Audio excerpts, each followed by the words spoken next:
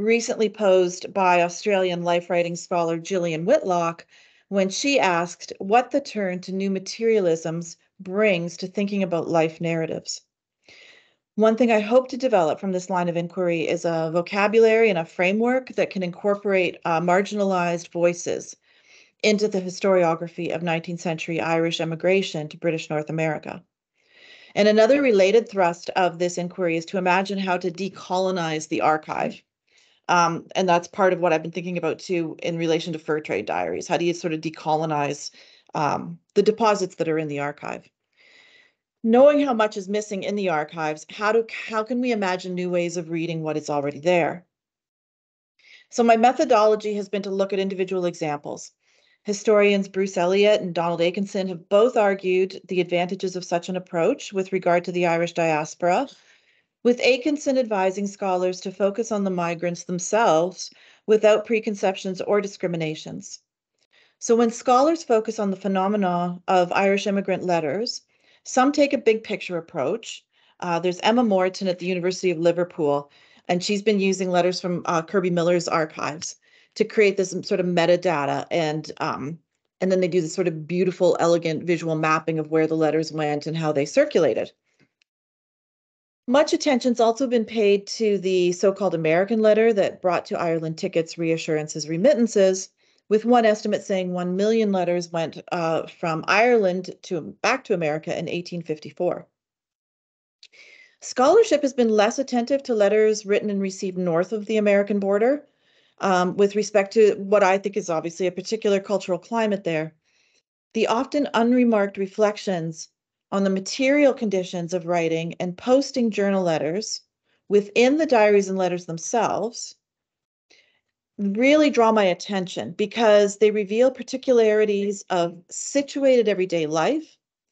And I don't think that that is irrelevant or antithetical to a critical approach which seeks to denaturalize settler colonialism and to locate the specific role of Irish immigrants in that pre-Canadian context. So Michael Keneally wrote in 2005 that historiography about the Irish in Canada would be enriched by paying attention to life writing, such as letters, diaries, memoirs, autobiographies. One benefit of examining such documents, he said, would be to correct, quote, pervasive notions of the archetypal Irish immigrant, derived either from Irish American experience, but also reinforced by specific associations of the Irish famine immigration to Canada. And growing up in Canada, that's kind of the only history that I would know about, right? Growing up there, you only heard about migrants coming because of the famine.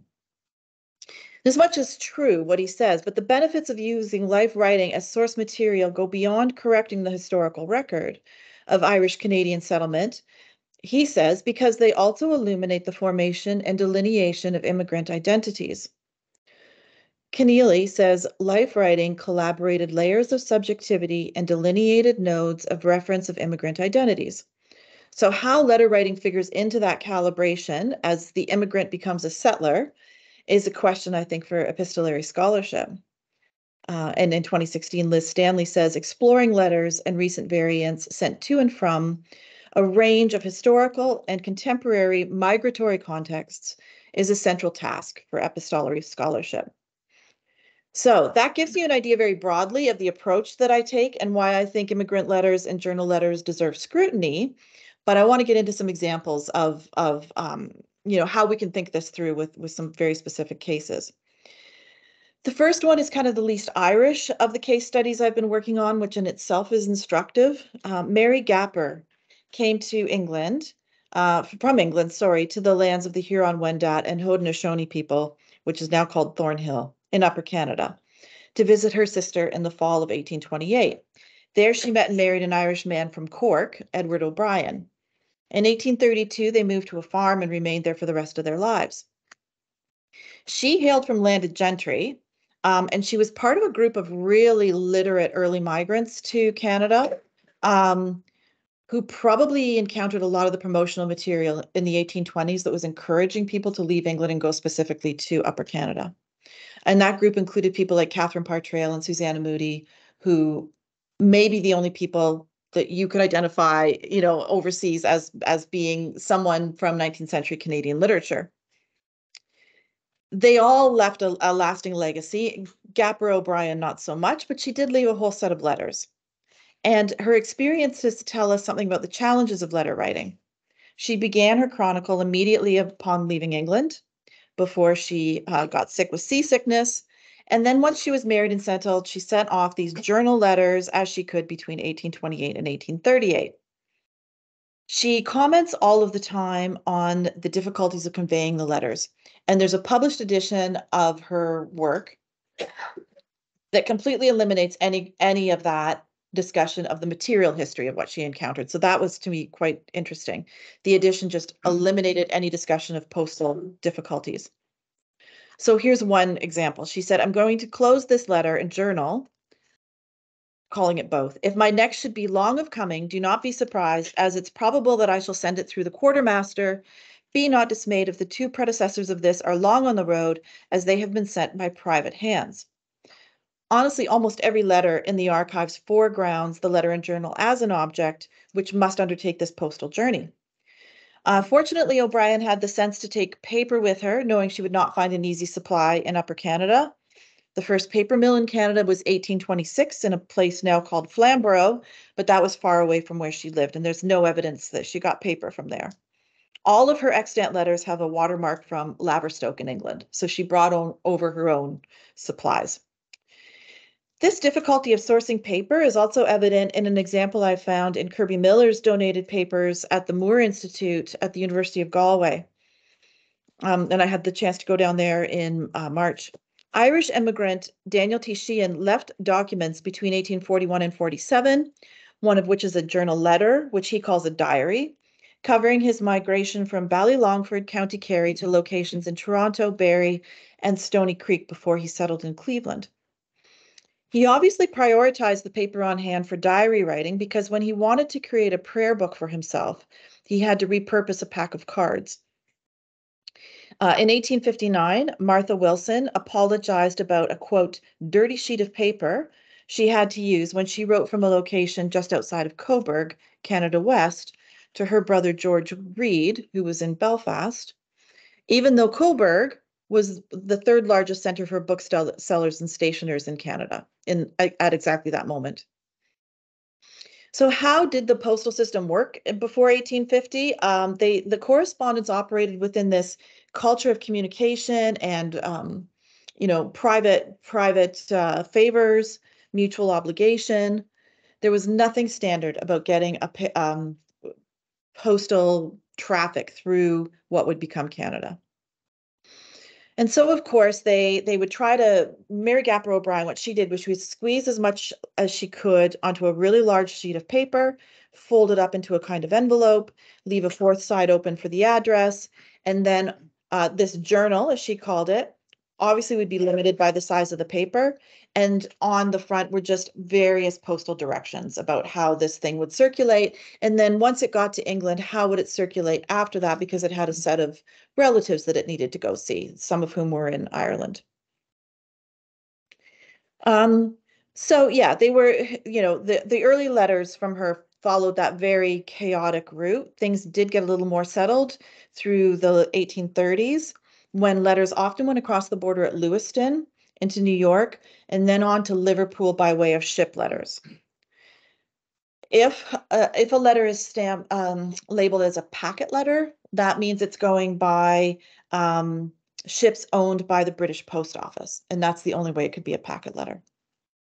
All other forms of mail were labeled ship letters.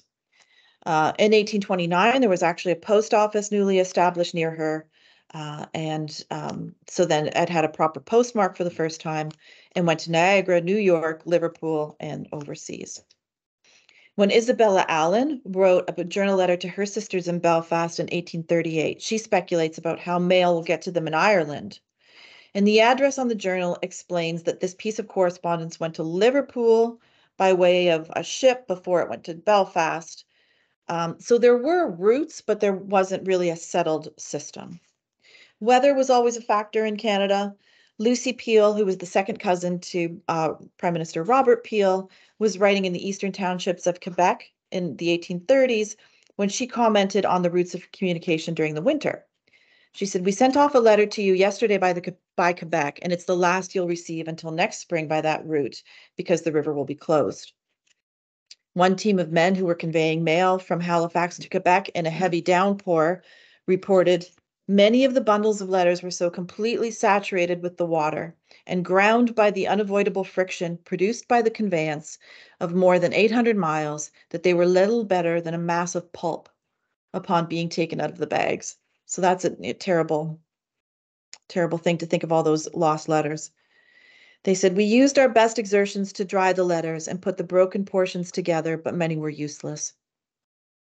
Irish woman Elizabeth Foster wrote to Catherine Brown in Navan, County Meath, that her disappointment in moving to Quebec from Kingston was alleviated by the fact that she would receive letters in a much shorter period than we have hitherto done. She meant that her letters would no longer have to face a really long, difficult overland journey before they hit Quebec and then Halifax. Halifax became a year-round packet port in 1815, but the packet service out of Halifax was so expensive that it was mostly only government correspondence. Foster wrote at length to her brother in Dublin about the delays in postal traffic. "We had the pleasure of receiving my beloved mother's letter of August the 14th, which came, we supposed, by the Dublin, which vessel arrived in Quebec lately. We've not yet heard of the box of books, but I suppose they're on the way up. We do not expect the August mail for some time yet." So that letter tells me that the mail to Quebec was taking a few months to cross the Atlantic, which is what you would expect. The expense of letters, of course, often solicited commentary. So McConnell Johnson left Antrim Town in 1848 after being released from jail for debt. And once he was in Upper Canada, he wrote letters of remorse to his wife, Jane. "I still have confidence in myself and the providence of God that he will protect and support you and make me what I have not yet been, a good and providing husband." More practical concerns motivated him to send instructions in December 1848. "Dearest Jane, don't forget to post-pay your letter, as if it is not, it will not arrive, as there is a dispute between the Americans and British about the letters. Unless they are prepaid, they will not send them in writing. Say many things in few words, so I will get more news." Mail to, from, and within Ireland further complicated this system, designed because every route was linked to Dublin. This is a researcher named G. Prendeville who did some work on this and reminded readers that there was an administrative upheaval resulting from the uneasy merger of local postal authorities with British state regulators after the Act of Union. And after 1801, there was a perception among British postmasters that early 19th century Irish letters might spread sedition. So one can imagine that regularizing the mail according to British guidelines was not perceived among the Irish as an act of benevolence, but perhaps surveillance and control. When I think of the way that transatlantic correspondence in the archives has been so crucial to the foundation of Canadian history, right? This is where certainly what got me interested in it. And to a nationalized Canadian literary consciousness, then I really think we need to insist on the fact that the production of that corpus of material in the archives is determined by socio-technical apparatus like this haphazard postal system in disparate geographical locations, and then further determined by the vagaries of weather, geopolitics, bureaucracy, human error, and shipwrecks. So understandably, a letter that did reach its recipient was highly treasured, but much of the correspondence that was created and which survives was left by those who had literacy and paper, like O'Brien, or who had money and social networks to get it home, like O'Brien. The people with the means to successfully convey a letter were much more likely, of course, to be Anglo-Irish or part of the predominantly Protestant waves of migration before 1847. Looking for concrete evidence then of the ways in which urban rural or rural peasantry made use of the postal services in Ireland, scholar Prendeville finds scant evidence but cites one example from the diary of Humphrey O'Sullivan, the hedge schoolmaster, who describes Gaelic speakers mailing in a community petition to try to gain voice within Anglophone political structures in 1828. It's not an individually authored letter. And this single example comes from letters written within Ireland. Outside of Ireland, There's one letter sent from Mrs. Thomas Welch in Brockville, Upper Canada, to a Mr. Hunter in Ireland. And for me, this is one tiny shred of evidence about the correspondence of those without connections or literacy. So it's a dictated letter with really uncertain syntax and no punctuation. And it reads, Mrs. Welch, who is the letter writer. Mrs. Welch wants to know if you are Margaret Gage's son. If you are, will you oblige me by writing a few lines to me to let me know if she went home? She was married to Daniel Hunter, a soldier of the 4th Regiment of Foot. He died in Sydney, Australia. I am Margaret Gage's sister. Be good enough to write at once and let me know if she ever went home. So it's a really heartbreaking attempt to find someone. The privacy of individuation, which we often assume of letters, that it's going to be individually authored, makes us imagine them as being private, interpersonal dialogue.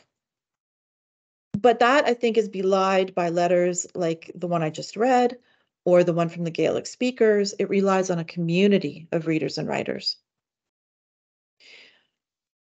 And of course, lots of letters went missing. So when English bluestocking Anna Jameson visited Canada in 1836, she saw a huge pile of unclaimed letters at Brantford in the post office, left by immigrants too poor to retrieve them.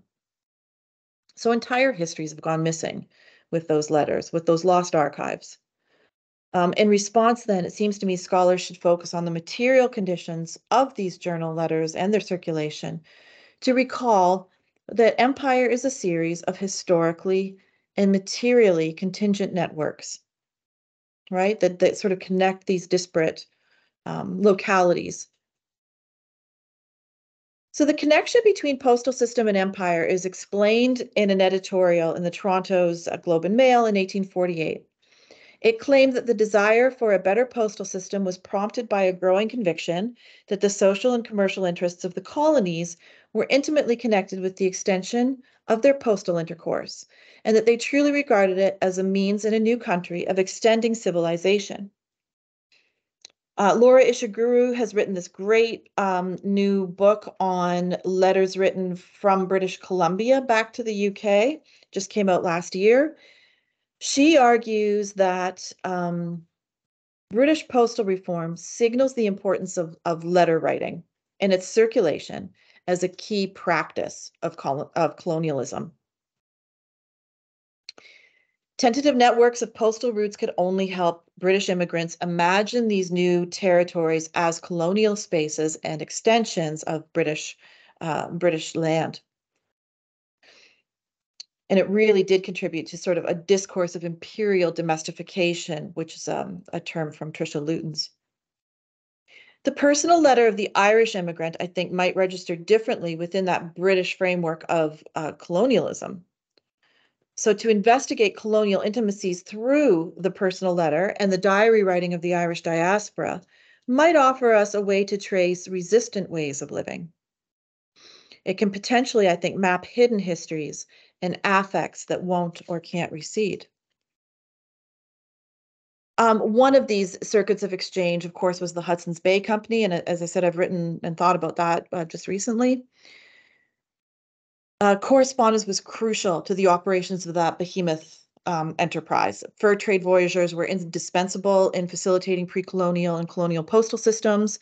The HBC, which was headquartered in London, was really the de facto government for a massive section of North America, from the Arctic Circle down to San Francisco Bay. Only 1% of the men stationed with the HBC were Irish. So it's remarkable that when Canadian researcher Helen Buss and her colleagues found a cache of dead letters from the HBC, there was a nice big chunk from a man from Cork, Ireland named Jonathan Buck. And he's got 14 letters that were written to him but undelivered. Buck worked as a second mate on the ship Columbia, which made excursions to British Columbia, Oregon, California, and Hawaii. And that probably made it tricky to know where to find him, right? One letter is addressed to Jonathan Buck, Esquire, HBC's Bark, Columbia River, or elsewhere. So that covers all of the possibilities. These letters arrived via Her Majesty's service and were routed via the Office of Public Works in Dublin. And the news he did not receive is heartbreaking. This was a letter from Henry Ridgway, who says, "A short time ago, I wrote to Mr. Smith, the agent, to the Hudson's Bay Company at his office at Threadneedle Street, London, to know whether you were living or not, and where you were, when they last heard, and he informed me that you were well and on board one of their ships at Columbia River. I now write a few lines to tell you of your family. Your mother sends a letter with this, which will also inform you your father died last September, and your brother Nick also a few days after him of the cholera morbus, which complaint raged here in Ireland and England this last summer and autumn, very severely, and took away rich and poor without distinction." And then he asks, he says, "I can't look after your family. Please come home." Even though this letter never found its proper recipient, readers can see clearly the emotional geography it maps out: grief, desperation, anxiety. Letters like Ridgway's highlight the sociocultural dimensions of emotion, and I think usefully demonstrate the way in which intimacy is integral to understanding colonial expansion. By this, I mean rereading the interpersonal interactions activated by letters helps contemporary readers see intimate moments enmeshed with macro histories of belonging, displacements, and dispossession. So Jane White, she's the one that I wrote the paper on that was published last summer. She emigrated with her family from Newtownards to Goderich, Upper Canada in 1849, and wrote to her friend Eleanor Wallace, who remained in Newtownards from 1849 until her death in 1869. Her letters are at the Provincial Records Office of Northern Ireland. No return letters from Eleanor have been found in Canada, perhaps because Jane never married and had no family. But the affective ties, which instigated their correspondence and perhaps prompted Eleanor to cherish the letters as objects, exemplifies how the emigrant letter was not only a channel of information, but more often a channel of solidarity and consolation. So Jane writes to Eleanor, "I wish I had you to walk beside. I would like one of those long walks with you up the Belfast road. Sometimes when alone, and I begin to think, I often wish for my old home." As one scholar notes, these letters possess a physical authority rooted in the closeness of the writer's body, a form of bodily trace that underwrites and sometimes dominates its text. So Jane's letter, what's interesting about her set of letters is the very first one of that set gets reprinted quite often in histories of the famine, because her very first letter documents an arrival at Grosse Ile in June of 1849. But Jane was not impoverished. She watched the lower classes go off to the quarantine sheds while she had a picnic in the wood with her servants. So she's not having a typical experience. And the rest of her letters, of course, don't reflect or think about a famine history whatsoever. So Jane White uses, I think, the bulk of her correspondence with Eleanor as a vehicle to rehearse a Protestant and middle class identity that she feels she needs to double down on in what was then Canada West. Those identity affiliations act like connective tissue to the land of her birth, and she reinforces them in letter writing. And to me, that seems to be a sign of these uneven processes of colonialization. She's very nostalgic for those old identities. She never feels fully settled in Upper Canada. She really never feels like she belongs.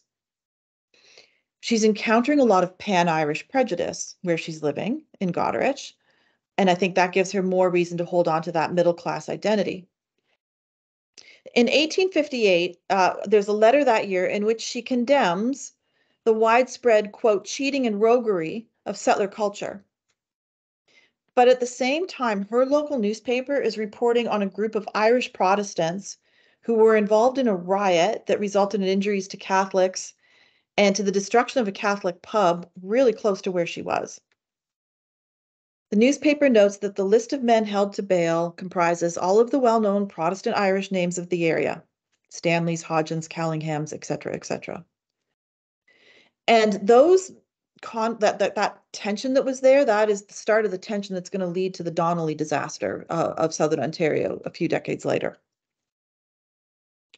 So she knew this story. Like, there's no way Jane missed this story, but she did, of course, did not write about it.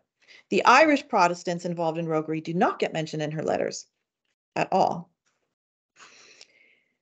She has really harsh judgments about many, many people around her. And I think, it can be a sign of what one scholar names rogue intensities, the affective elements of settler experiences, which are unsayable because they represent everything left unframed by the dominant stories of what her life is supposed to look like.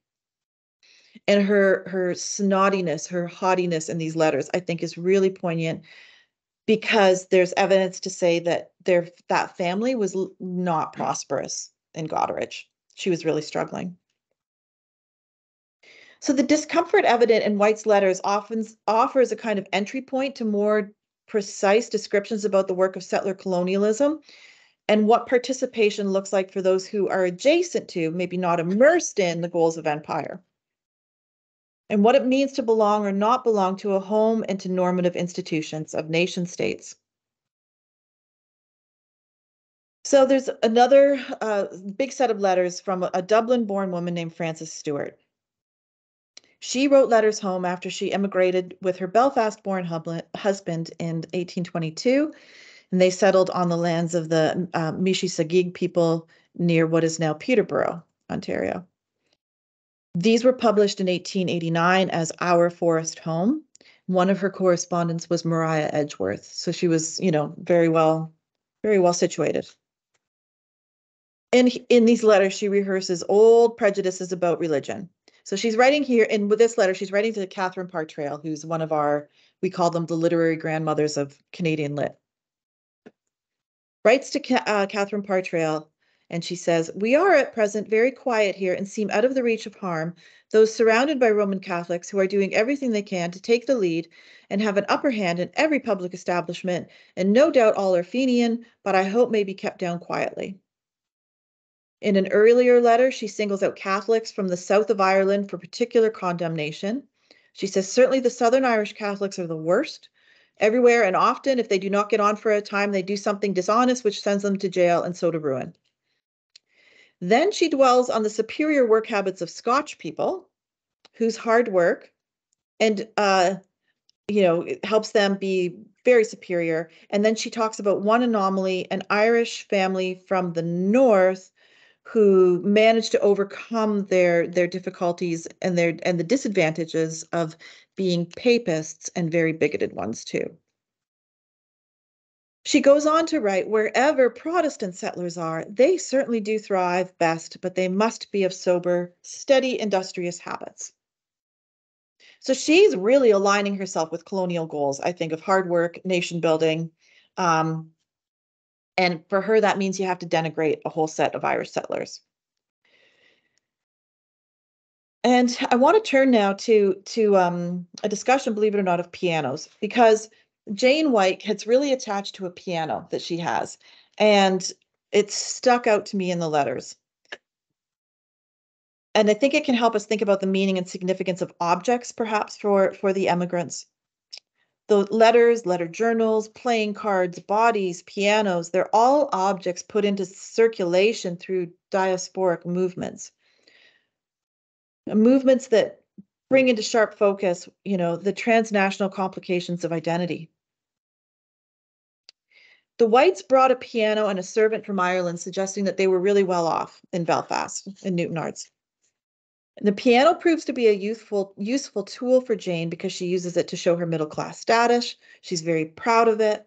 Her opinion about a local piano teacher is revealing. "The only one competent to teach is Mrs. Charlesworth, but she charges £4 per quarter. I never would give instructions of the kind to anyone. I could do it just as well as her. I soon snapped anyone who asked me for lessons." So she's being very haughty as usual. The following year, Jane returns to the subject, telling Eleanor that there was a tuner up from London this summer who pronounced my very old piano the most substantial he had seen.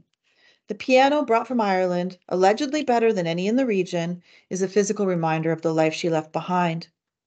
In a related coincidence, Maria Edgeworth sent a piano to Frances Stewart in 1827 so that Frances too would have a physical emblem of her middle class status.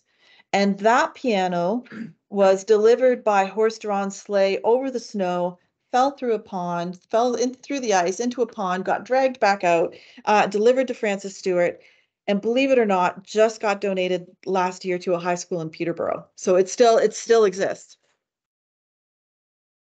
So Jane invests the meaning in this object of the piano. And there is a testimony of things that I think we can think about because it offers resources for rethinking the liberal humanist view of the self or that privileged 19th century subject writing letters often rooted in the privacy of individuation that we take for granted. Gillian Whitlock notes that things become particularly meaningful in the life experiences of refugees or asylum seekers in the 20th century and 21st century, who are pushed to the margins of citizenship, or others who are imagined as unwelcome strangers threatening the body of the nation. So was Jane that kind of unwelcome stranger? I think she's insisting on a Protestant identity because she knew she's not easily distinguishable from a Catholic settler. And when you consider the fact that the Catholics were prevented from voting in the provinces until the 1830s, you can see how I think some Irish immigrants would have perceived themselves as having a tenuous hold on full and active citizenship in the early 19th century. And when you consider the fact that the Catholic Church in the provinces and territories was deeply concerned about the material well-being of its parishioners, because wealthier Protestants were going to step in and supply the needs of impoverished Catholics and then thereby gain access to proselytizing, you can see that stuff, I think, acquired a new meaning among Irish immigrants. In this context of threatened disenfranchisement and of material goods that arrive loaded with ideology or theology, kind of like soup in the famine, it seems reasonable that other things, letters, diaries, papers, pianos, might signify differently. Even for those whose Protestant Irish middle class identity, and especially for those maybe whose identity might be mistaken for something else.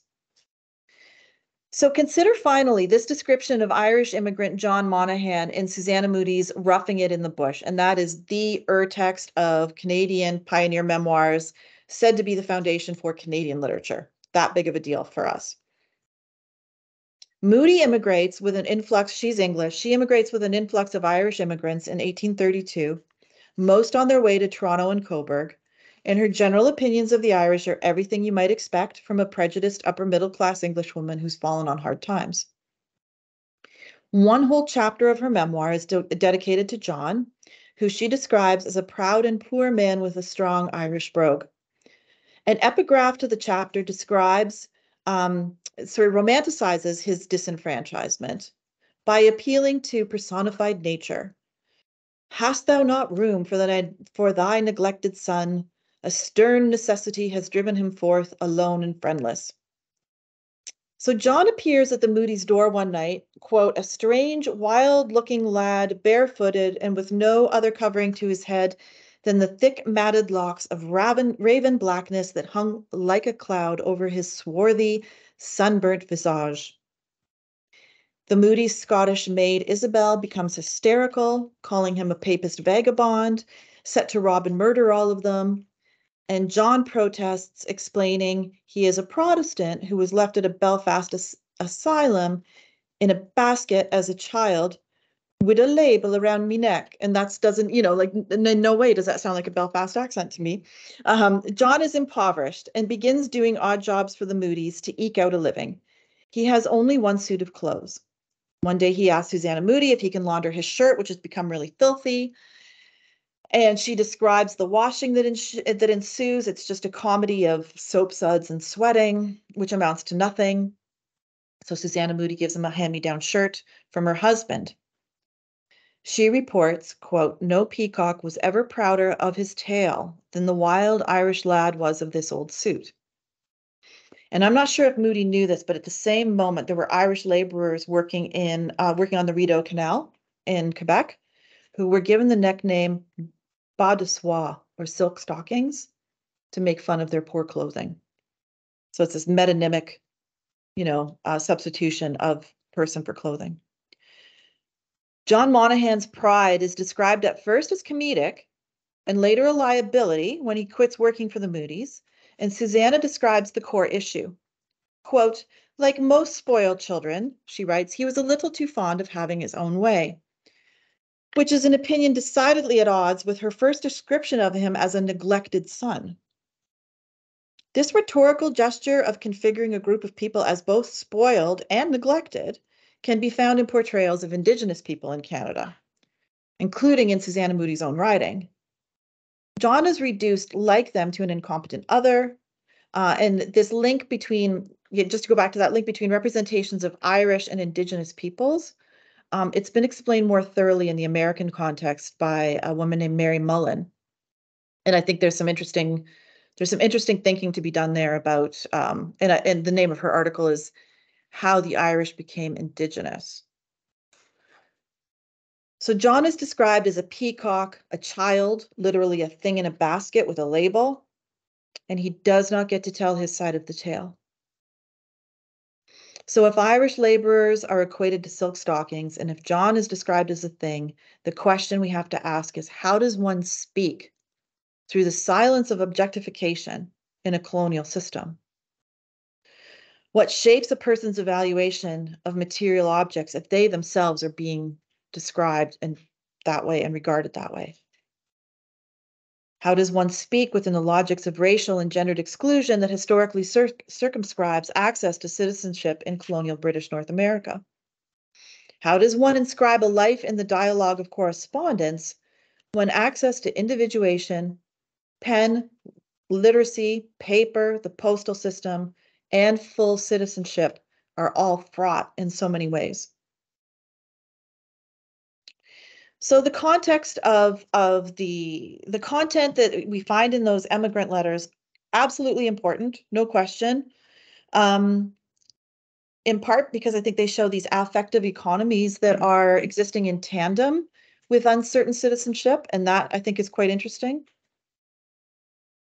But the letter or the diary itself as a physical object, I think, has to be highlighted in the analysis, in any analysis that contextualizes their scarcity. Irish letters written before 1850 faced all the difficulties I've outlined, and then additional challenges if the letter made it to Ireland. Secondly, their scarcity speaks to the ongoing need to decolonize the archive and the stories it has preserved.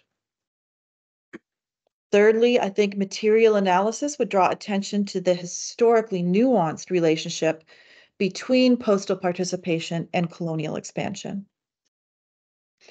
Taken together, these observations might convince readers to resituate letters and diaries at the site of production.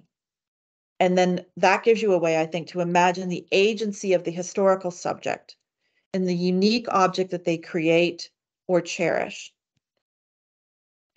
The letter and diary are life writing practices shaped and determined by material, affective, and colonial contexts. And as life writing objects, they leave historically significant material traces. So just one last observation here, and then I'm very eager to hear your thoughts.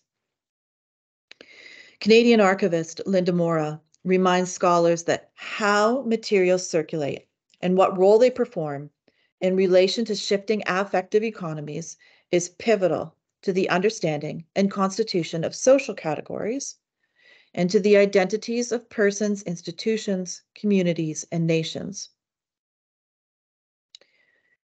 So I'm hoping to work towards a critical approach that will perhaps begin to acknowledge the way that the material form of transatlantic correspondence in the pre-Confederation period has some significance within those shifting affective economies.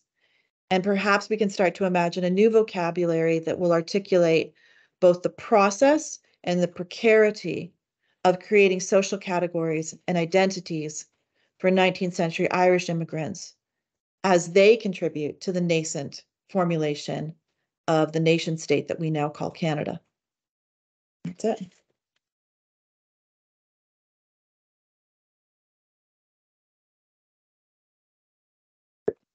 So much for fascinating paper. Do you want to sit down? What would be best? I don't want to be away from you. we can move everything across. It's always tricky for me to find ways of receiving feedback when the work is not particularly English literature and it's not particularly history, and it's a collection of a whole lot of things. So I'm always eager to hear what kind of feedback people can imagine and offer. So we can take questions from the room, and also if you're online, you can either kind of type the question into the chat box or raise your hand electronically, and I'll ask you to ask a question. But we'll start with Eamon and then the next. Thank you. It's fascinating. There's one category of object that I'm waiting for you to mention. What's that? You talked about paper. What about pens and pencils? Right.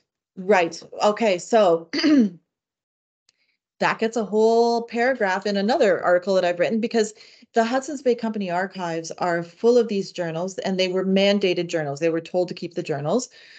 They were supplied with paper. There's a whole long list about how the HBC came up and gave them paper and told them what to write on this paper. No mention of the quills. So what we think has happened is that it would have been the Indigenous people who were helping them, who were, anyone lower than an HBC man probably was creating quills on the spot. But the fact that it never ever gets mentioned anywhere, or the fact that as you're portaging a canoe, that is what's giving you time to write in your journal, and you're not the one doing the portaging. It's that kind of lacunae, right? That it's just telling me that those other actors have historical agency and we're contributing to the material culture that we now have. But unless you're kind of looking for those holes, it's not entirely obvious. So yes, right, the quills. I'm assuming they made the quills on site. They would have made the quills once they got there. Yes, they would have had to make their own ink. And in fact, Susanna Moody talks about that.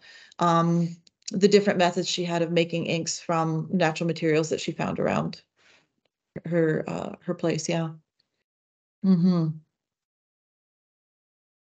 Sean? Yeah, this whole notion of the diary letter is fascinating. One thing we didn't say very much about is who they're addressed to, who are the recipients. Okay, right. That makes a huge difference. I mean, if you're going to make trouble to produce a bulky document, presumably is it like the sort of round robin letters people Yes. day at Christmas? Is it Yes. Yes. That's going to affect content. Absolutely. If it's going read by the whole family circle and the neighbours, then you're going to be much less frank about actual events in your own life, possibly comments you make about other people and so on. And there's also the issue, if you're dealing with people who are not literate, of isn't that being written for them by somebody, and at the other end, is it being read for them by the recipients by somebody? Now, certainly, there are priests quoted in the Devon Commission in the 1840s saying, yes, I know all my meanings because I'm regularly called on to read out the letters they send back to their parents. So, I mean, there's a whole question here of who's actually receiving it and how that structure is, what's in them. Yeah, and so most of the evidence that I've found suggested that it was more like a broadcast, right? So and on the front sheet it will say, like, it might start in England, but then you could cross off that address and it would go to the next one, the next one, the next one. So you just circulated this one object through your whole extended family. You're quite right. And then that's a really interesting question about who was able to intercede when you had people who were not literate. I'm trying to remember where I heard this recently, but there was, I think by about the 1840s, there would be one person in each small Irish community who could be a reader of English. So they were, at least you would have one person in a village, probably, as you say, maybe the priest would be a good candidate. Or school teacher. Right. Who could be that person that you would take the letter to them and say, please read this to me. Yeah. That's not influence what's in there. Definitely. Especially if it's a priest. Yes, and when I think of how Canadian history has just really taken these at face value, that's what really struck me, is that there's a whole other social history, I think, lurking just below the surface that needs to be imagined as well as we can. Yeah, this relates to what Sean said. Fascinating, lovely, thank you. With regard to literacy and dictated, you quoted one letter that was dictated. Yes. Proportionately, I mean, there's one about the recipients who can read, but also how many of them you know, have you come across that would be dictated as opposed to be written? I mean, is there any kind of, you know, and even does that indicate, obviously indicates social class, and, you know, obviously the lady that you referred to was, you know, from a more wealthy class, you know. So were there many dictated as opposed to, because obviously it's different the way it's written as well. Yes. Yeah, it makes it more poignant for me somehow to see them, you know, desperately holding on to the bit of literacy that they have to get this letter, you know, out into the world. No, I haven't actually found many of them. I really haven't. And I suspect it's because they perhaps would have ended up on certain places. Like, they didn't always like this. It's part of the fact that they just didn't even know where some of their people were. It's much easier for middle class and upper class people to have the certain community that they know is still there. And that one letter that I quoted, she just doesn't even know where her people have gone. So that is another complicating factor. You know, and another really heartbreaking aspect of the impact of poverty, right? That you usually lose your community, you lose your people. But it's almost like, you know, thinking contemporary, you know, when someone writes into a show and they're trying to track somebody down and it's desperate, you know, or somebody was maybe raised in a Magdalene laundry or something, you know, there's something like that kind of desperate search, isn't there? Yeah, there is. That's right. Question at the back. It's probably linked to what you're saying. I used to live in St. John, New Brunswick. Ah, So there's obviously a massive island of St. John, New Brunswick, where there was quarantined. The University of Brunswick had a huge exhibition. yes. People who came through when I lived there. You know, lists of people getting on ships in Uri and Belfast and things like that. But no, to my recollection, there was no mention of any letters or anything that went to quarantine to Ireland. So I was curious, are people quarantined based on whether they were steerage or whether they were, you mentioned the lady who was on Having her picnic. And have you come across any of those letters from quarantine? No, which is why I think Jane White's letter gets trotted out so often. You know, at least she is Irish. She's a better eyewitness than Susanna Moody. Susanna Moody writes about gross eel as well. So she's a marginally better eyewitness because she is Irish, but she's not having that experience of. And as I understand it, what happened was a doctor would come on board and sort of do a preliminary evaluation of who needed to go to the sheds and who didn't. So I don't think everybody would, and of course it was primarily steerage who would go off to the quarantine sheds. I don't think everybody went there. I think some of the boats, I've read about some of them that got actually a clear pass. Like if there was no one on board who was sick, they would get the all clear and could keep going. Yeah, but no letters. Maybe I could just add something about that. Sir Henry Gore Booth's immigrants who he assists to St. John, New Brunswick.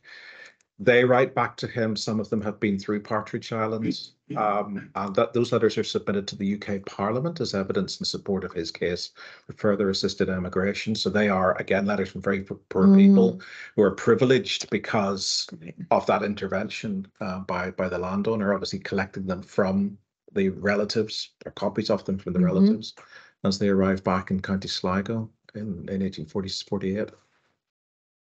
That's great. But they're very unusual, as you say. Yeah, I haven't found a lot, no.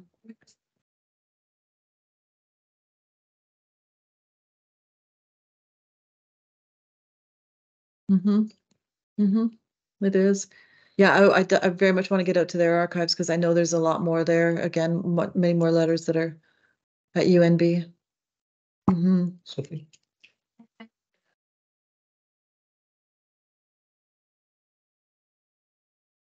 Wow. Within the female religious orders. So I was very good. Really, what part of America? Like largely Chicago, but some of them to New York, but also to Australia. Okay, good. So it's about there's a whole spectrum. Okay. But my question was about these intersections of different technologies. So you sometimes get in Australia newspapers saying we've got all these letters just waiting at the post office. So even if you're not anywhere near Melbourne, like can you send someone to pick up a letter? Because they would just send it to the post office in Melbourne, and then all these settlers elsewhere would read the newspaper and then know to go. So I was just wondering if you ever come across anything like that. But also I was really interested in how you were saying about how Irish people are kind of materialized themselves.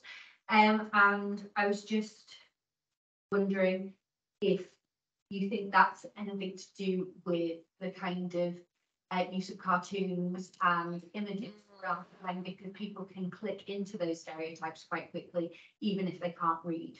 I hadn't thought about that either.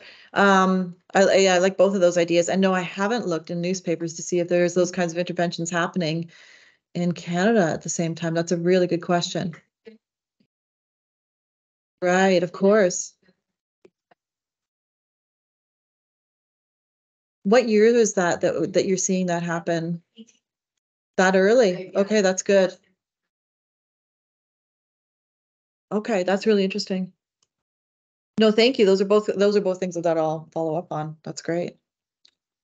So we've got Patrick waiting very patiently online. Patrick Duffy. Patrick, do you want to unmute yourself and ask your question? Yep. Can you hear me? You can't see me. Yeah, yes. Amplify the volume a little bit here. Oops. Okay, go ahead, Patrick. Thanks very much, Peter. Can you just remind me of who was the person who wrote about the Southern Irish Catholics? And when you mentioned the Scots, did they refer to people who emigrated directly from Scotland or from what we would now term Ulster Scots, from Presbyterians in the north of Ireland? And one thing I'm interested in is I look at, well, I try to establish to what extent do Protestants in Southern Ulster, due to their exposure, Catholic movements form this Ulster Protestant identity in opposition to Catholic Ireland. Is there any evidence from exposure, even people from inner Ulster, Antrim, Down, Derry, etc., from being exposed to Southern Catholics in Canada? I know this is a bit of a stretch, but is there any evidence to suggest that they're exporting this idea of Ulster Protestantism versus Irish Catholicism back home? That might be a bit of a stretch, but I just Did everybody hear that question well enough? Okay. Yeah, so the name of the person, and I think you would be interested in reading her letters. It's Frances Stewart, and the book is Our Forest Home, published 1889. But the letters themselves are from much earlier in the century.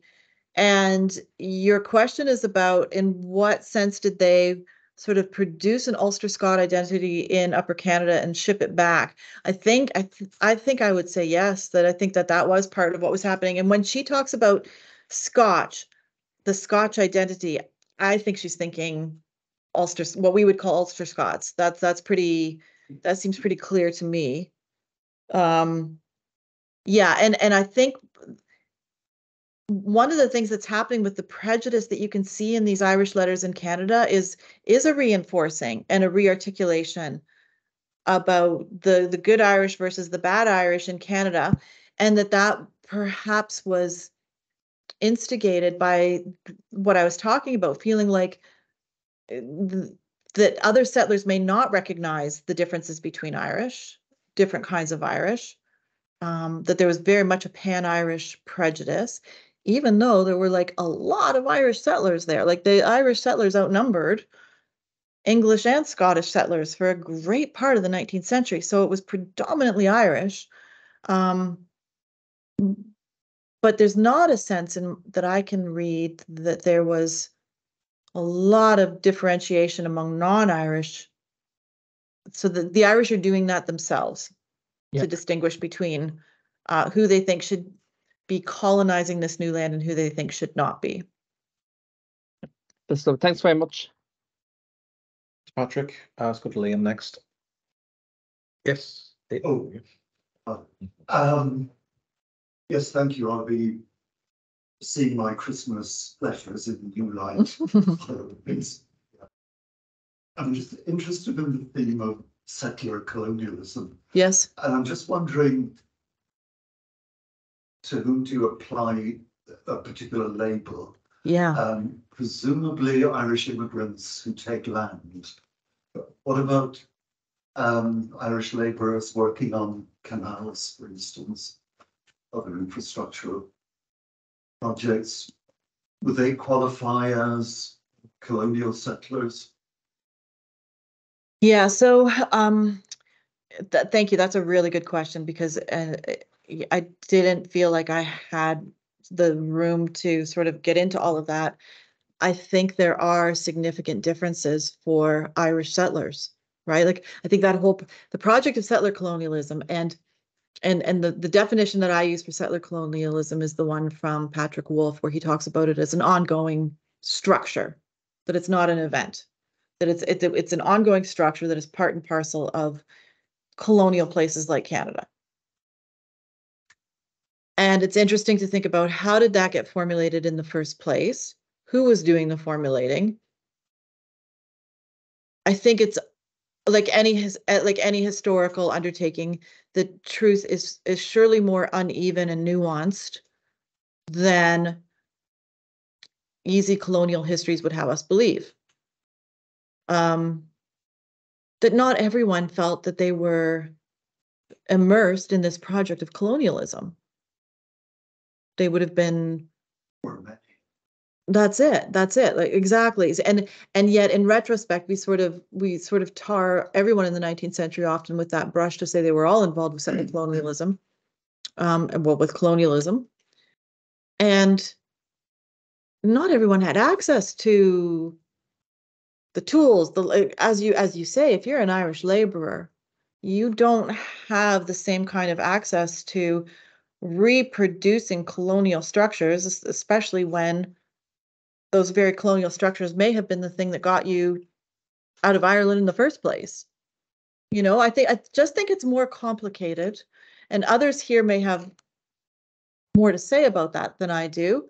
But yeah, I think it just is a more complicated project than people like to believe, which is why for me, looking at the case study is always a good one. Like if you can ground yourself in one particular emigrant and how they're understanding the world and where they're placed, that to me at least gives me some levers to talk about what their process of settling looked like, which I think is highly individual.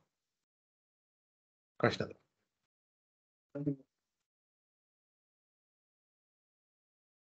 No, not that I've ever found. That, which is interesting given the American history, right? So no, not that I don't remember anything like that. You're right. I've never stumbled across the only reference to money may have been that letter that I quoted where he said, make sure you pay all the postage so that it gets here. Like they would talk about how much the post will cost, but they don't talk about money. You're right. That's interesting.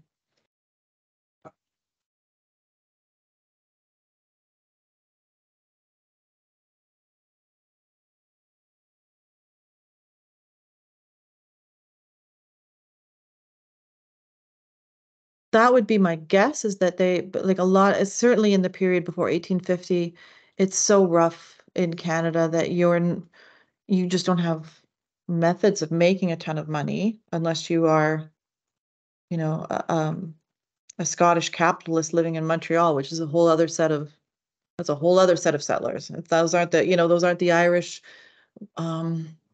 migrants, yeah.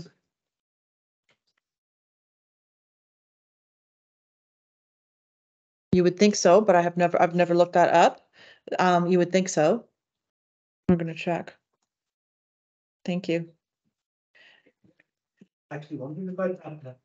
Was that we just had somebody deposited some letters from us just before the First World War, from a great granduncle who was a Presbyterian minister. Mm-hmm. And went out there and then came back to serve in the war and then went back to Canada again. Where are there many from missionaries, either Catholic or Protestant churches, or I'm just thinking, the whole, because somebody mentioned clerics. Mm-hmm. You just wonder, have you come across? No, but you're reminding me that there's all sorts of very specific archives attached to churches in Canada that I should go look at. Yeah, no, you're right, because they're going to have a whole other set of stories there that may in fact answer your question. That's good. That's really good.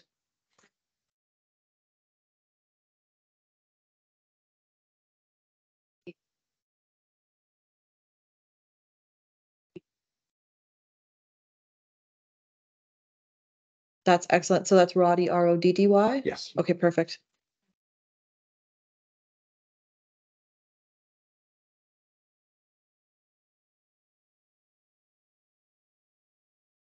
Yeah. But in a different way. That's great. Thank you so much. Yeah. Okay, we have a few comments from people online. So from Karen Corrigan, she found your paper very interesting. She's interested in exploring issues of language and dialect in these materials. She's done some work with Emma Morton. So it's not really a question, but her experience here is similar to yours. Very important to take an interdisciplinary approach. We'd very much like to follow this up with by email. Oh, excellent. So Karen will be emailing you about that. Oh, good. Lovely. And then from Michelle McParland, as a Canadian living and studying here in Ireland, currently I've learned more about the histories of both countries, a steep learning curve during my undergraduate dissertation, and the colonial commonalities between the Indigenous Irish here during the settlement and the Canadian Indigenous during the establishment of Canada, the huge role the Irish played in that, the colonial Irish problem and the Indian problem. This has given me another rabbit hole to run down, so thank you. And then comment from Esti Escara. Some Indigenous scholars, i.e. Bird, differentiate between settlers and arrivants, concept borrowed from Kamal Braithwaite. Yes, that's right. That's ringing a bell. Yeah, right. The arrivant. Yep. Well, that's excellent. Those are all lovely, helpful comments. So just a small bit of you have to be very careful not to just apply the American model to Canada. Exactly. It's the Protestants who become settlers in the land, the Irish Catholic immigrants heavily concentrated in the cities. But I mean, Gordon Darroch's analysis of the 1871 Ontario census shows that the most successful ethnic group in terms of occupying land, being owners of land, not tenants, being farmers, not labourers, are the Irish, ahead of the English and ahead of the Scots, and with only a marginal difference between the Catholics and the Protestants. So it's quite a different setup. So if you're going to say you're bad settlers and good arrivants, that's not going to map onto a distinction between Catholic and Protestant. And Donald Atkinson says the same thing in his work, his 84 work, which is that he figures that historians in the US have done a better job of talking about the importance of Irish migration and how foundational it was to the US. And he said there were more of them in Canada, so why do we not have the same narrative in Canada? And he suspects either it's because they did that those Irish farmers were successful and did such a good job of integrating that we've lost sight of it. So he was trying to come up with reasons right then. He said, how is it that we have never had this magnum opus of the Irish in Canada the way that you would have in a similar state, or if we were just doing Ontario, because he was just doing Ontario? Where is that history? And it is different. And he just thinks the Americans did a better job of narrativizing that experience. Yeah.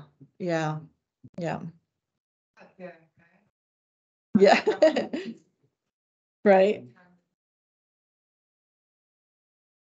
Or maybe Ulysses S. Grant even, right? He was, where's he from?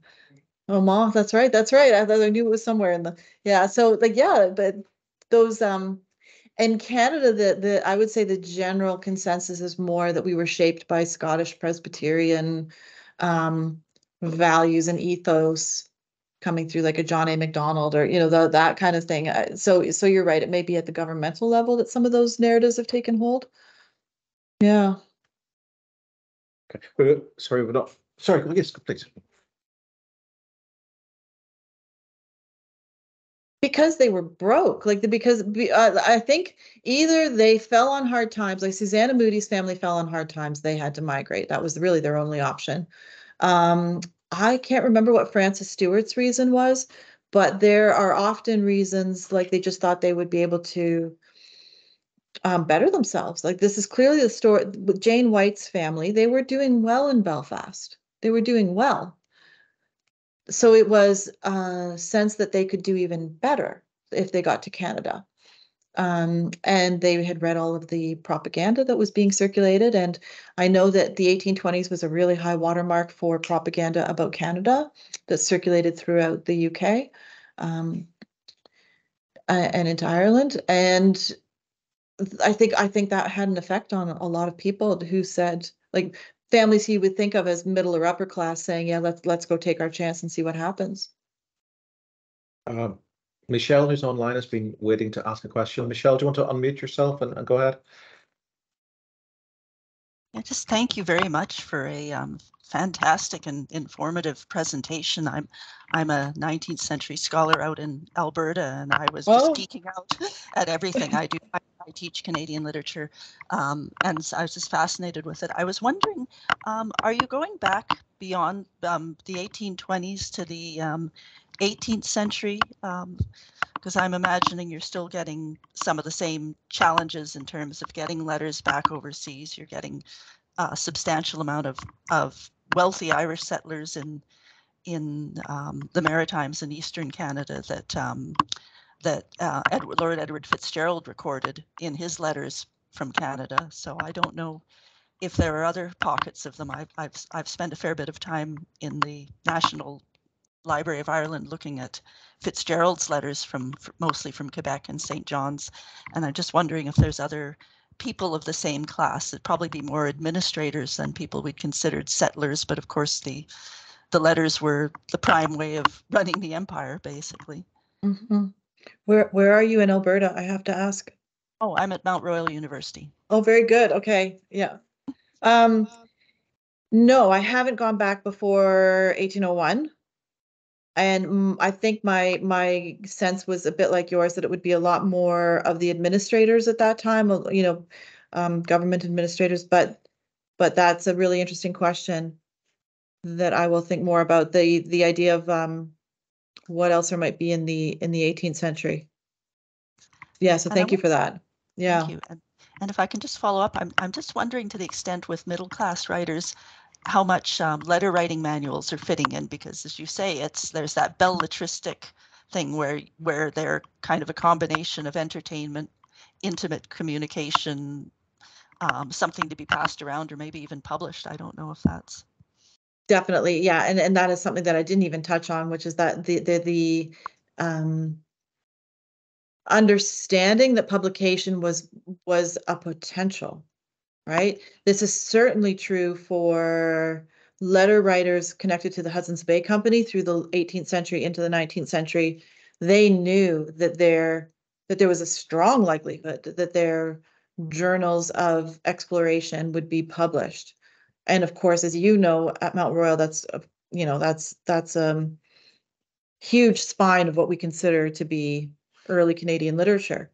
So that's definitely in the background. And then you're right, letter writing manuals as well. But it's often, I haven't done the hard work to figure out which letter writing manuals circulated where and at which time and who knew what. I haven't done that work myself. So, but you're right, it's all there in the background. Thank you. Great, thank you, Michelle. Right, any other questions in the room? Want to ask? Thank you for the fantastic feedback. That's really helpful. That's You've left with us with this wonderful image, Kate, of this piano bit in the card of the road. It's a great Jane Campion-esque. That's it, isn't it? Of the piano making its way around the empire, bringing stability and class distinction, and indeed kind of ethnic distinction with it. So thank you for that. If for nothing else, it's been a really fascinating paper. And I think we've all learned a lot from it. We've obviously, had a lot of questions both online and in the room as well. So can we finish just by thanking Kate in the normal fashion for sharing her insights with us. Fantastic. Right. So just before we finish, we do have one final event, Irish Studies event this semester, which is next Monday, back to our usual slot, 4:30, but it will be across in Lanyon G74. We're having a book launch, which Sean will speak at, of my book on William Sharman Crawford, and Sean Farrell's book on Thomas Drew and the making of Victorian Belfast. There will be drinks and there will be snacks at that. So if for no other reason, do come and join us, 4:30 next Monday, the 11th of December, over in Lanyon G74. Thank you all for coming. Thanks. Thank you. I'll give you a card, Kate. Excellent. Yeah. Thank you so much. Yeah.